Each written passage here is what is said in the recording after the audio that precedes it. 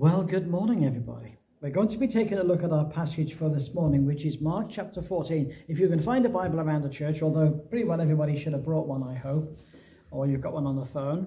It's Mark chapter 14, verse 1 to 21. It's actually 4 passages. The first one is the one that I simply call the plot. The plot. The second one I call the anointing. The third one I call Judas's plan. And the fourth one is the Passover preparation. The Passover preparation. All these passages are quite small, so we'll go through them together. If you have questions, by the way, while we're preaching, then write your question down or save it till the end and put your hand up at the end and we'll answer them on the spot. How's that? That's a good deal, isn't it?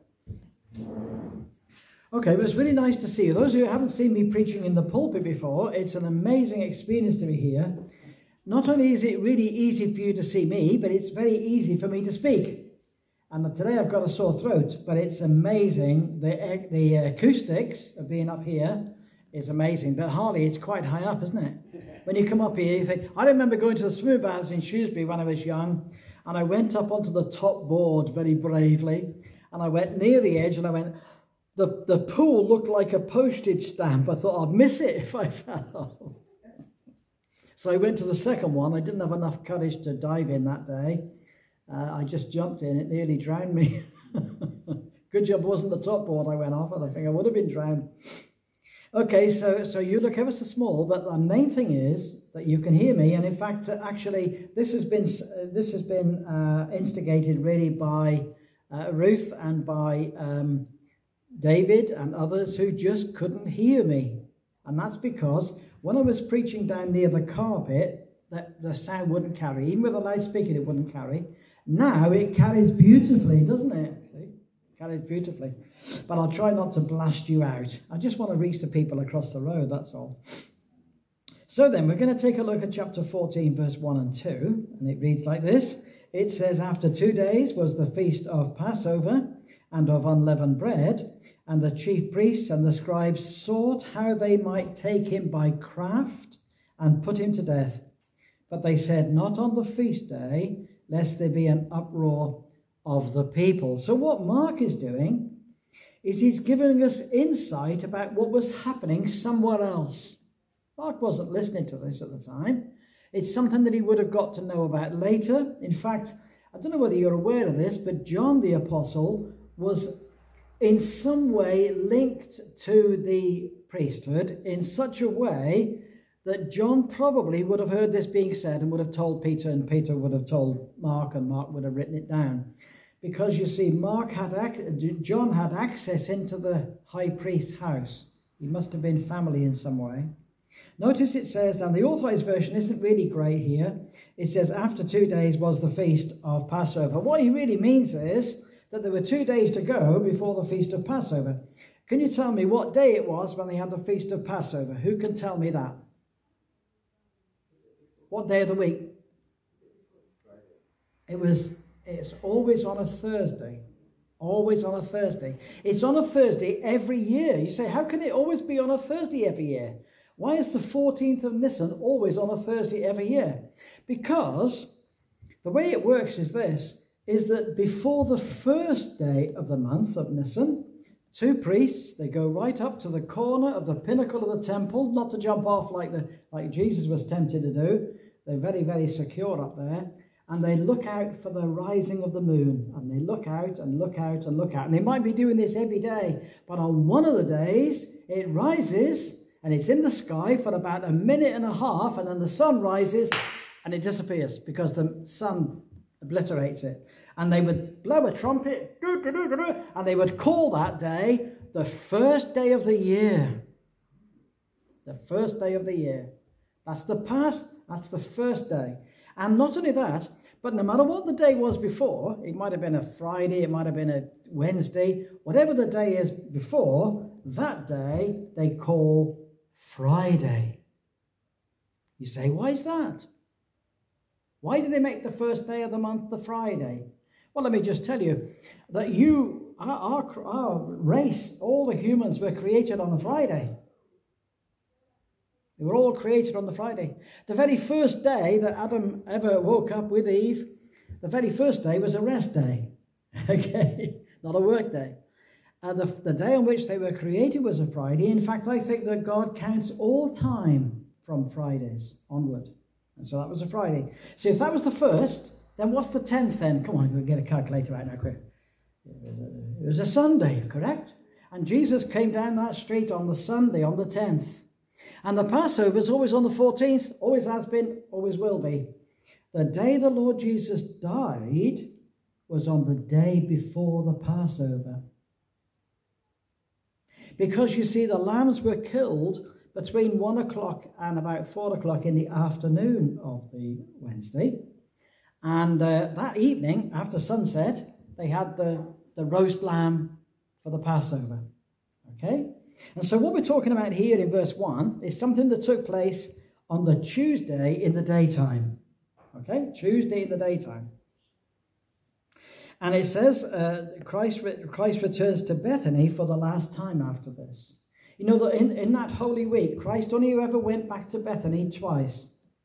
He went back on the Sunday night. Okay? Sorry, he went back on the Sunday night. He went back on the Monday night. Okay? And on the Tuesday night, he was in the garden. So this, I've got that written down there. This is not the last time. This is actually the time before the last time. It's the penultimate time, the one before it. Now, the next 6 paragraphs, according to Harold St. John, my favourite Bible teacher, great man. Never met him. He died just before I was born, but he's a wonderful, wonderful Bible teacher. He says this. He says, the next 6 paragraphs alternate like the black and white squares on a chessboard. And that's so true, right? He says there was the plotting of the priests. There was the pouring forth of the ointment. There was the plotting of the traitor. And then there was the preparation for love's sacrifice. And then there was the unveiling of the treasure of the traitor. And then there was the revelation of the covenant. But let's move on. That's great. I love that. I love this man. His comments are just so very precious. So this plot then to murder Christ was being hatched on this day, the Tuesday. Okay? And the religious leaders of Israel gathered together 2 days before the Passover feast. They gathered together on the Tuesday that they might figure out how to do it. But there were certain things they didn't want to do. They discussed how they could take Jesus by deceit and by craftiness to destroy him. But they agreed that they would have to try and avoid the feast days if they could, because the people would be on holiday. The city would be packed full of crowds that loved the Lord Jesus. And they were afraid of a riot in favor of Christ. See, these men were politicians. They knew which side their bread was buttered, and they knew that the people loved Jesus, and they knew that they hated him, and they needed to make sure they didn't get caught in the crossfire. Now, the rulers proposed, according to Harold St. John, another little quote here, the rulers proposed to postpone their action against Christ until after the feast, that for about a week. But they were in the grip of stronger forces than they ever knew, and their plans were dashed into spray against the rock of ages. Harold St. John has a way with words, doesn't he? Their plans were going to go all awry. They were going to be caught up in their own deceit and in their own false plans. Now, the next passage, verse 3 to 9, is beautiful. And I call it the anointing. Okay? Now, you need to be very careful when you're reading the Bible, especially if you're reading some translations. Be very careful, because sometimes double things happen. For example, how many people were on the cross? There were 5 altogether. Right, you've got a cross-reference, you see. There were 2 that were crucified with him, and then it says, and after that, they brought 2 others who were crucified with him. Okay, and there were 2 anointings. This is just one of the anointings. Let's read it together, and I'll point out these things to you. And being in Bethany, in the house of Simon the leper, as he sat at meat, there came a woman having an alabaster box of ointment of spikenard, very precious, and she brake the box and poured it on his head. Now, it wouldn't have been a box like this box. It would have been a box looking more like that. So it would be a jar. And she would snap the top off, like you would with an ampule for doing syringes. You snap the top off. And when you snap the top off, you can't then use it ever again. This was a one-off act of devotion that would never be repeated. She brake the box, it says, or I would call it an ampule, and she poured it on his head. It was an act of worship. So verse 4 says, and there were some that had indignation within themselves and said, why was this waste of the ointment made? Okay.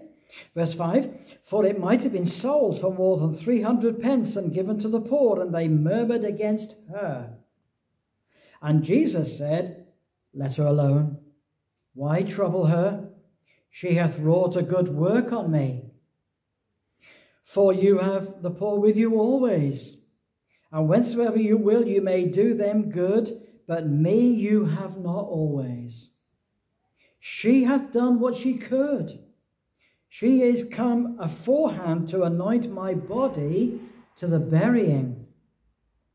Verily I say unto you, wheresoever this gospel shall be preached throughout the whole world, this also that she hath done shall be spoken of for a memorial of her. Now, I'm familiar with the Authorized Version, but I tell you what, sometimes it trips you up, doesn't it? Do you know, there's lots of people I want to meet when I get to heaven. I want to write a book about all the people that are unnamed in the Bible. There's so many unnamed people. This woman, we don't know what her name was. We'll talk about that in a minute.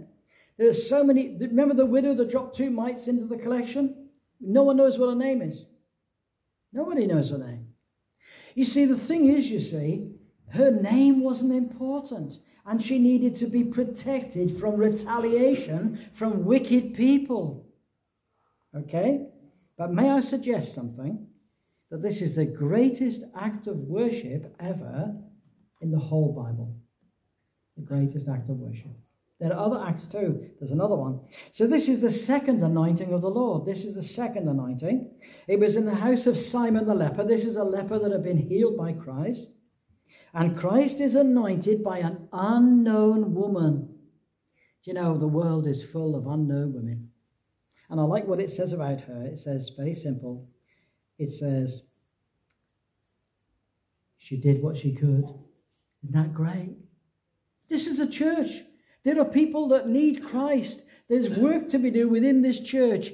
Come and do what you can. Don't bother telling anybody about it. Well, you need to talk to us if you're going to be doing something significant. But the main thing is this, that there's work for you to do. And she did what she could, and her little act of worship, as she saw it, was the greatest act of worship in the whole Bible. Not beautiful, isn't it? I remember when I was a young man, like these young men here, I looked around the church, I thought, what can I do? What can I do? And I noticed that when the service was ended at the Gospel Hall, people used to mill around and go and have a cup of coffee and do various things. And I thought, I know what I can do. And I put all the seats straight. Because they were all mixed up. And someone said to me one day, oh, you don't need to do that. I said, well, I'd like to do it. And they said, all right, if you want to do it, do it. Do you know why I wanted to do it? Because I was doing it for him. Just putting the seat straight. Occasionally I used to turn up, but this isn't blowing my own trumpet, because he that bloweth not his own trumpet discovereth that his trumpet remaineth unblown. That's in Hezekiah chapter 4. So the thing is, I used to take my broom down, because I live around the corner, you see, take my broom down to the church and just sweep around the car park, because there was litter and crisp packets and all sorts of stuff. And nobody ever knew. You're the first person that's ever heard that I ever did that. Why did I do it? Well, it was unsightly, yeah. I was doing it for him. Do you see that now? And what she did is she came and she did a little thing as far as she concerned, but it was the greatest act of devotion the world has ever seen. Now, this incident is also recorded in Matthew chapter 26, verse 6 to 13. The anointing is in contrast to the first anointing, which is recorded in John chapter 12, verse 3 to 11. Let me just compare the two. This is where it's important to know your Bible enough to be able to see differences. So let's look at the first anointing in John 12. It says it took place on the 4th day before the Passover. It took place on the Sunday night. This anointing in Mark 14 and Matthew 26 took place on the 2nd day before Passover, the 12th of Nisan. That took place on a Sunday. This took place on the Tuesday. Who's going to explain to me they're the same? Anybody? No, they're not the same. They're just 2 different days. In fact, there's a whole day between the two. Right. The first anointing took place in the house of Mary, Martha, and Lazarus. This anointing took place in Simon's house. See the difference? The first anointing was Mary. The second anointing was an unknown woman. Right, now we begin. The first anointing was a pound of ointment. A pound weight of ointment. That's very expensive. This one was an unknown quantity. We don't know how much it was. The first anointing was the feet of the Lord Jesus. She anointed his feet. And she wept. And she wiped the tears away with her hair. This anointing was Christ's head. The first anointing, Judas complained. On this one, all the disciples complained. This one, they said it could have been sold and given to the poor. In this one, it says, why this waste? Why the waste? Let me tell you something. When you do something for Christ, it's never a waste. And no matter if it's a little act of kindness to some dear sister or brother that needs you for a moment, and they may never know about it, and maybe no one will ever know about it till you get to the presence of the Lord Jesus, and he'll say, thank you for that. See that? There was in the year that I was born, there were a number of martyred missionaries in Aqua in South America. And in the newspapers, they said, what a waste. You know what? If you grow up and become a missionary and give your life for Christ, it'll never be a waste. What happened there is this, that 5 young men who were absolutely brilliant young men, great preachers, great missionaries, they were speared to death by a tribe of Stone Age men who didn't know what they were doing. So what did the wife do? She went back to that village, and then she won them all for Christ.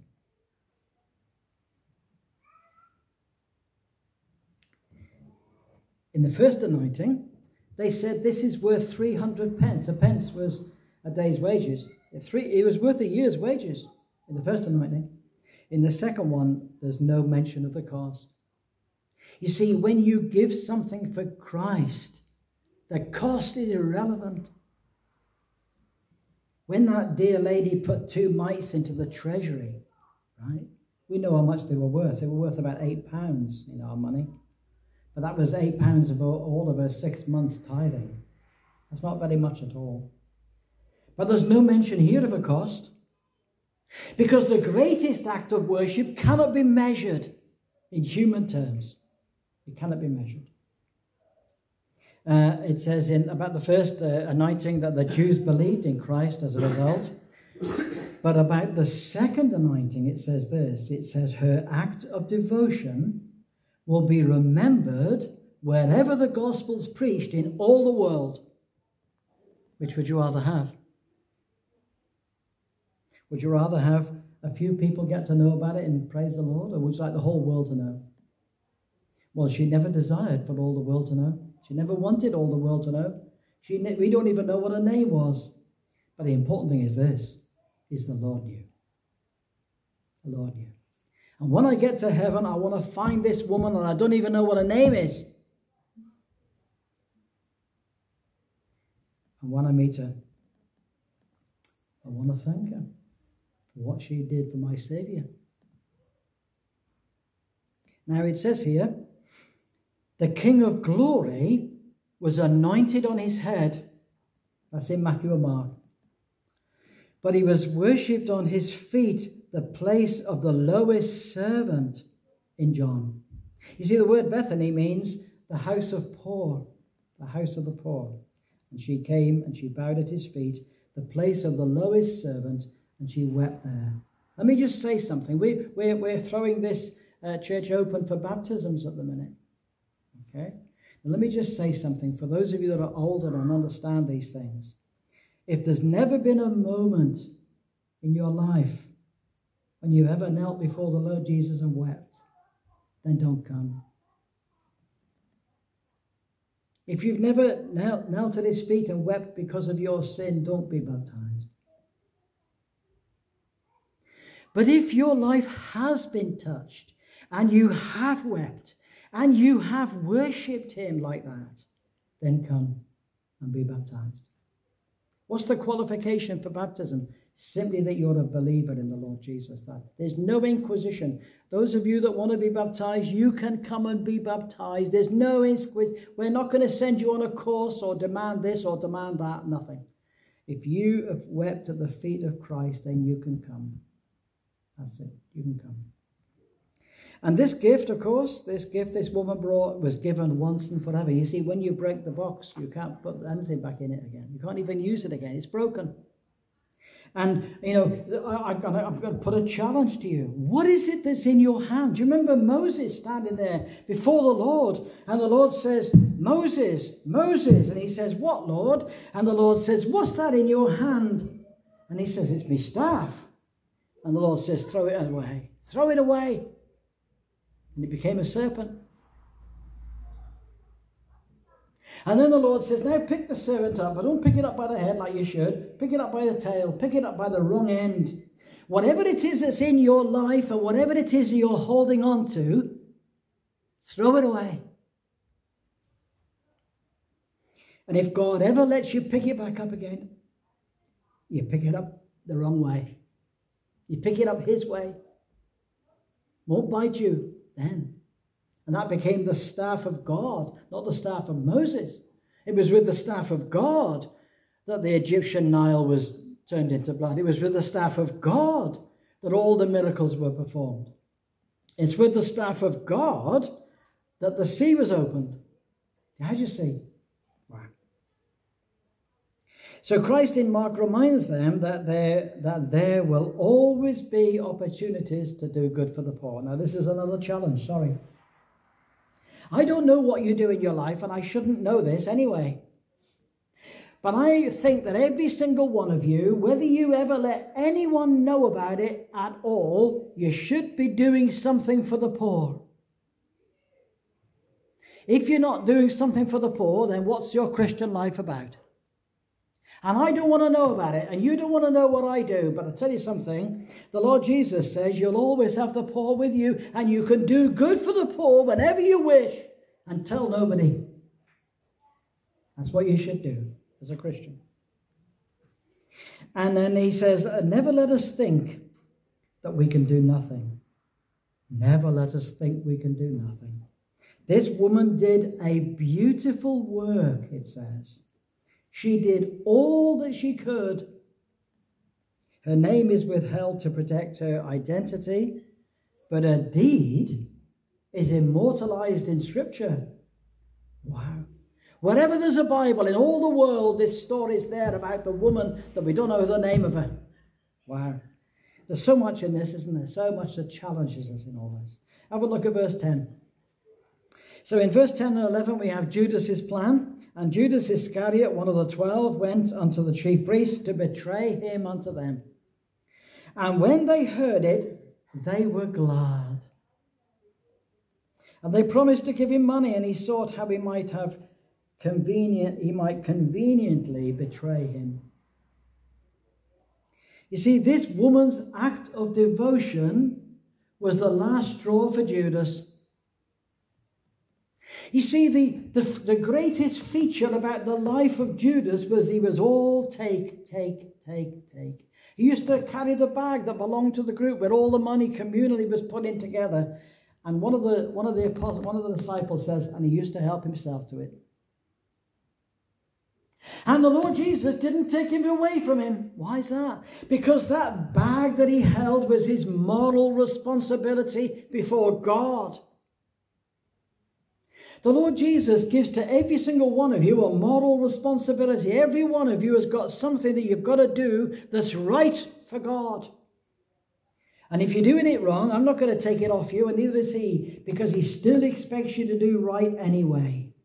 But you see, Judas was a man who loved to steal from his own bag that he used to carry. A message for treasurers there, by the way. Message for treasurers. You don't steal from your own bag. Okay? But if Judas's life was all about what he could take, he met a woman whose life was all about what she could give. And Judas knew that she was a better man than him. And what did he do? He decided he'd make some more money at the expense of the Lord Jesus. He was going to betray him for a bit of cash. You say, how much cash is it? It was just 30 pieces of silver. In the law, it stated that if a man had a servant and somebody else was working nearby, and say maybe an axe head flew off the axe and hit him on the head and he died, then that man who owned the slave should have some compensation. His compensation was 60 pieces of silver. The Lord Jesus was betrayed for half the price of a dead slave. That's not much. In fact, actually, that's quite an insult. Quite an insult. Anyway, he went to the chief priests and he asked Annas and Caiaphas to arrange for the betrayal of Jesus. Terrible, terrible, terrible thing. They were thrilled. They were thrilled to find a person who was near enough to Christ to betray him. And they promised him some money. And he went away to look for an opportunity. It might have been part of the bargain, to stand as chief witness at Christ's trial, but Judas was long dead before that event occurred. In his absence, false witnesses had to be found. He couldn't find any. Let's look at the next passage, verse 12 to 21. I know where time's going, but we're going to take the moment. This is what you call extra time. Okay, just to let you know. So in this next passage, we have the Passover preparation. The Passover preparation. It's Wednesday now. Okay, it's Wednesday, the first day of unleavened bread. And they killed the Passover, and his disciples said unto him, Where wilt thou that we go and prepare that thou mayest eat the Passover? See, they didn't know he was going to be dying the next day. They didn't know that. Even though he told them everything, they didn't understand that. You see, this was the preparation day. It wasn't the Passover day, it's the preparation day, it's the Wednesday. And he sent forth 2 of his disciples and said unto them, Go into the city, and there you will meet a man carrying a pitcher of water. Follow him. And wherever he goes, say to the goodman of the house, The master saith, Where is the guest chamber, where I shall eat the Passover with my disciples?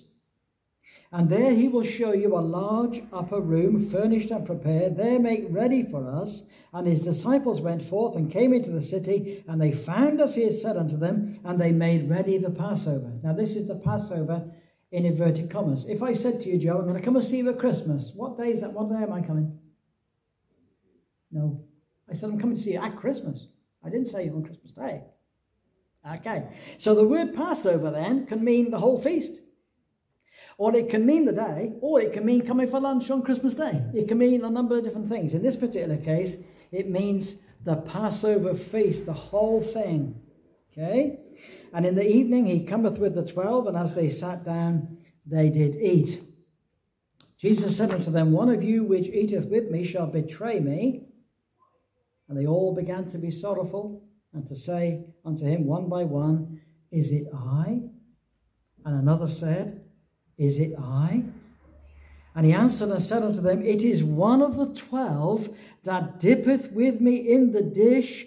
The Son of Man indeed goeth, as it is written of him, but woe to that man by whom the Son of Man is betrayed. Good were it that that man had never been born. Now the Passover was the Jewish celebration of their deliverance from Egypt. If you want to know about the timing of the Passover in the Gospels, you've got to go back to Egypt to get the timing. But let me just move on past that. It seems that the Lord went to great lengths to ensure that the Passover, both the day of Passover and the subsequent events, would not be disturbed. It was secret. Only 2 of the disciples knew where it was until it was already arranged and set. And let me say, this upper room was actually on the upper story in the open air. That was the upper room. It was accessed by a stair on the outside, so you didn't have to disturb the people inside. You just went up on the outside, and there would be a tented structure, and there would be sheets over it, and there would be a table, and there would be and there would also be the drink, the water. He's carrying the water, remember? There'd be the water, and there would be bitter herbs, and there would be everything provided for the Passover. That's where they held the upper room. And in Israel, every house in Israel had an upper room, every house. Did you know that? Do you know why that is? Because it was a commandment of the Lord that everybody must give provision for the poor. And so every house had an upper room, and every house had a means of giving a place of rest and of recuperation and of feeding and of watering to those who were poor. What a beautiful thing. I only know one person in my life that's ever done that. He had a house, and he said, "We have a room here, Stephen." I said, "What's that room for?" He said, "That's for the poor." I said, "Oh." He said, "If people come to me and they're hungry and they need to sleep," he said, "we take them to that room. That's for the poor." Wow. And the 2 disciples, they made everything ready and led the 12 to the upper room. And the Lord began to say to them, that one of you will betray me.